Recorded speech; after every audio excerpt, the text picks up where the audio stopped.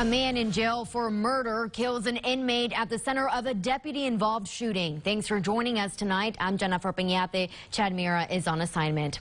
Deputies at the Washington County Jail say 22-year-old Dakota Harvey is being charged with capital murder in the killing of 29-year-old Luis Cobo Zenobio.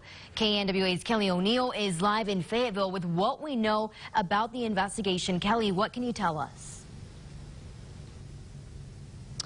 Well, the sheriff tells me in his 40 years of law enforcement here, there's never been a homicide inside this jail. Here's what we know so far.